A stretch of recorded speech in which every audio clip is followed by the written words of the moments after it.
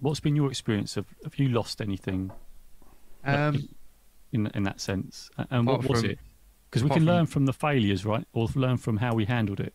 yeah, I mean, I've lost Lee as my upline, and that was quite heartbreaking. I'd imagine that's devastating would be the word I would Horrible, use. horrible. You made my career, so it's hard. It's hard to do it without you. But he's doing No, it I anyway. think I, I'm Life going after through a Lee. change. I'm going through a change currently where I'm losing an element of a job that I've done well for years and know probably better than anybody else in the whole business that I work in. But that's just because I've been so close to it for so long. That doesn't mean that I'm devastated about it and I've thrown my toys out of the pram.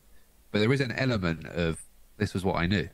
This is what I was good at, and this is not who I am, because that's not fair. I'm more than that. But this is what I'm known to be good for. The way I combated that, which is probably where your follow-up question was going to go, was that my skills and my knowledge and what I'm good at are transferable across the piece.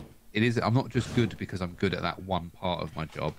I'm good because I'm good at my job. I'm knowledgeable because I know all parts of my job, not just that bit that I'm losing. It's okay in the sense that I have those parts, but also there's a sense of pride in both sides that A, my ego's been wounded, as I mentioned, and B, I'm sending it off better than how I found it, I think is how I would explain it.